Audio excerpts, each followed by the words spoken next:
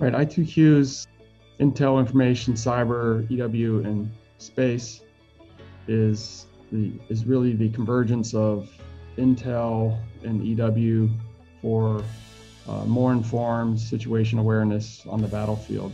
A shorter time frame between intelligible information and action. Throughout the DoD, there's a major effort to modernize our EW, our I2CEWS capability, and this is being done smartly through open standards.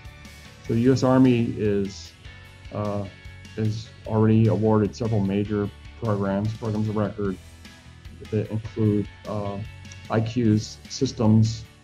Leonardo DRS has a long legacy of building Intel systems as well as EW systems and tactical comms systems, strategic and tactical comms systems. And so we've been able to integrate those capabilities to meet the emerging demand for these I2CEWS systems, the multi-domain operations.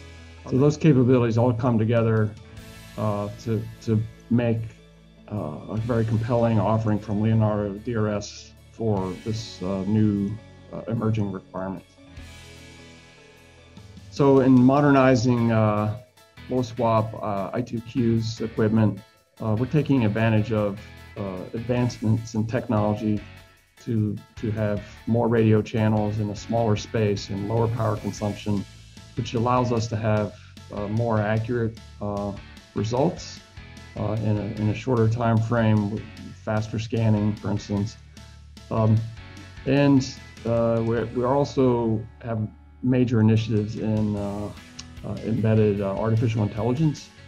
So there's less reliance on a tactical comms network. You can make machine-based decisions at the edge, which take the burden off of the soldier. When the services reached out and looked for ways to decrease the time between intel and tactics, it was a natural fit for Leonardo DRS.